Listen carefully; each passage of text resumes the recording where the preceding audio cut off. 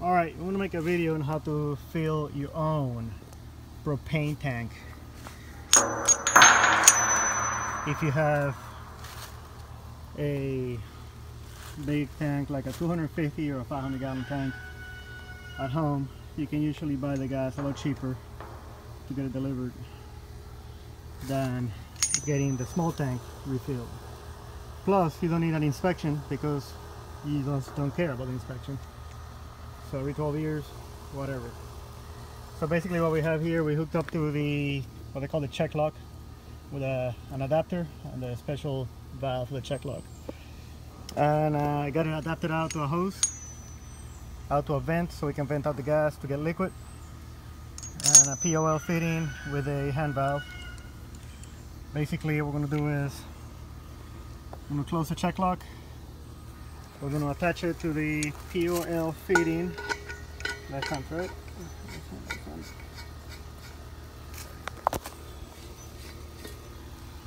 Check it to the POL fitting here, which is a left hand thread. We're good. Make sure the valve's open. All the way open. Tank's completely empty, okay? That's closed. The vent is open. Close it for now. Got the valve closed. So right here in this, what they call the, I think they call it a check lock or something. There's a dip tube that goes all the way down to the bottom, and you're actually drawing liquid. You need a special adapter to go to pipe thread, and then to your, it's a special valve to do this. This is your emergency exhaust or your relief valve. This is your fill valve. This is your multi-port with a dip tube for filling. Service valve and a gas removal valve. So slowly open it because you're getting liquid out. All the way open. So now we're going to purge all the gas out right here until you get liquid out. When you get liquid out, you can close it.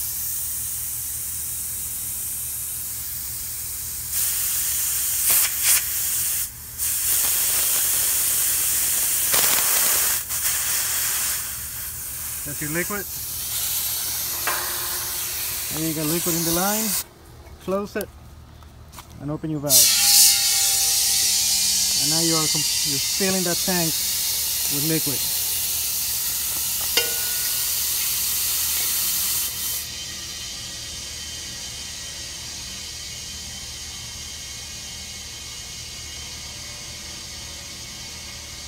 Right here where I got my screwdriver in.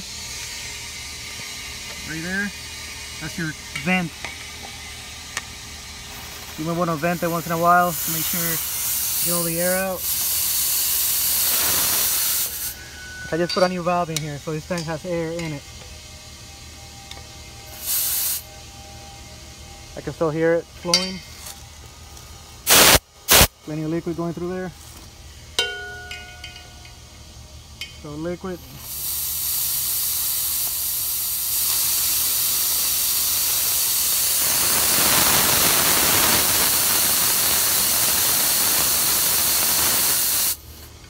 Basically, when you see liquid coming out of this vent, you're full.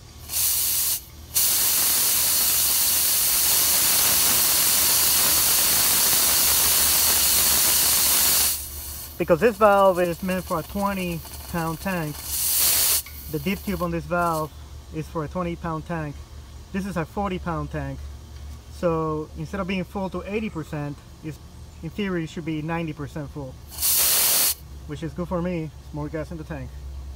It only gives you 10% of head space, so you want to make sure that the tank doesn't get very hot or your relief valve here is going to vent out. Don't leave it in a hot car if you fill to 90%.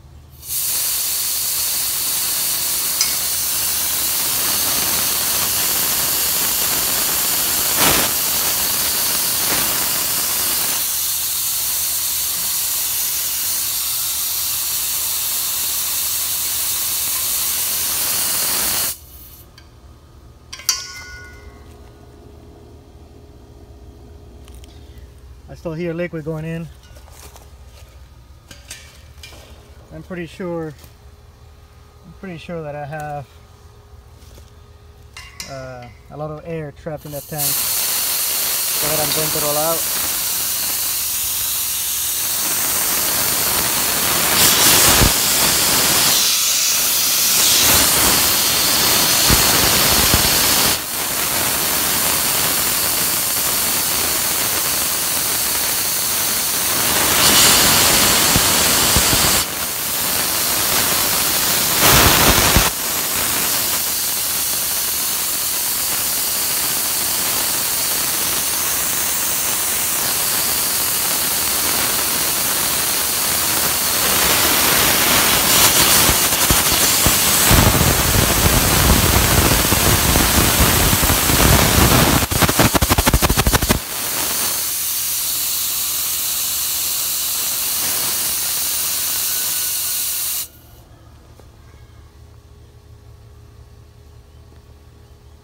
Tank's pretty much full now. I'm gonna cut the video so I can finish filling it. It's gonna take a little bit to get that last piece. But this is the best and fastest way to fill your own tank at home. The whole setup probably costs about 120 bucks between the valve, the adapter, and the hose that I have made up, and all these fittings. You don't have to use all these fittings, it's just nice to have. There's another dork online that has a tank hooked up to the service valve, and he's basically transferring gas. He runs a hose on his tank to cool it down. Man, that takes forever. It'll be an hour there trying to fill up that tank. This is a much faster way. We'll see you later.